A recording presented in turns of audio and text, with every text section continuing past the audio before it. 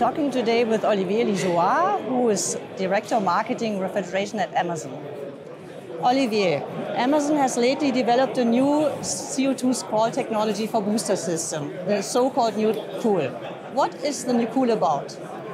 So the new cool is about a new technology for CO2 commercial refrigeration. And it has many advantages. For the OEMs first, it brings a very simple technology and system which brings high efficiency and keep it simple in all the climates. Also, it allows them to be much faster on the market because we bring a solution. And then for the end user, the advantage is that it's a long-term solution using CO2 as a refrigerant. Also, it's a very low total cost of ownership, low investment, because coming from the system, low running cost, and low maintenance and service cost. And last but not least, it's a very reliable solution which can run even under warm conditions. And what is so new about this technology? So the new compressor, which you can see here, is in fact a scroll which is applied to the CO2 transcritical. This is the first time that this is happening on the market.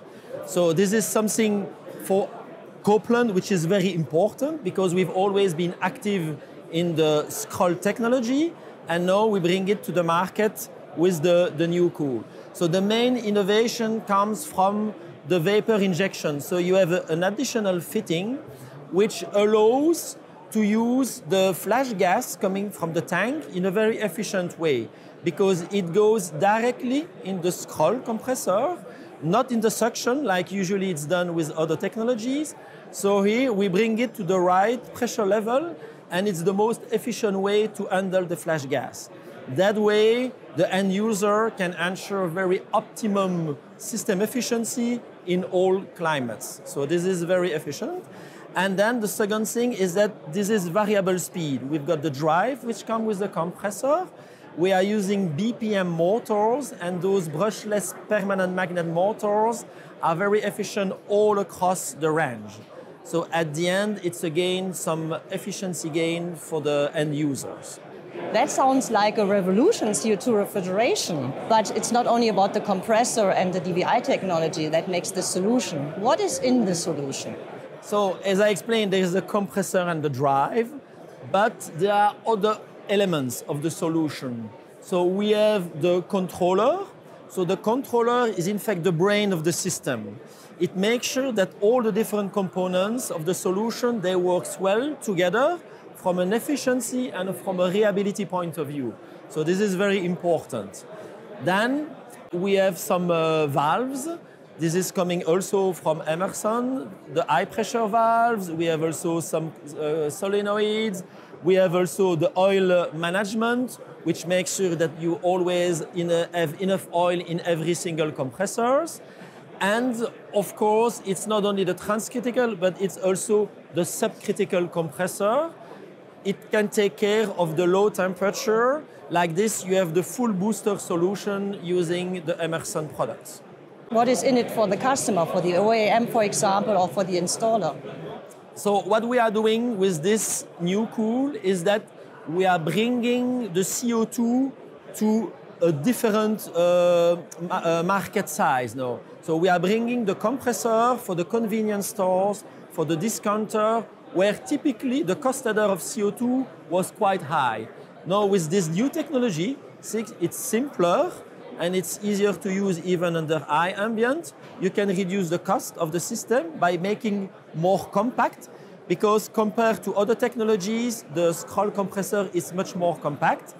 And by doing that, it's very convenient when you want to use it into an urban environment, like the city stores, which we know are all picking up for the moment. So that's what we are able to deliver now with the new cool. Olivier, where can this Copeland CO2 scroll solution be best applied to?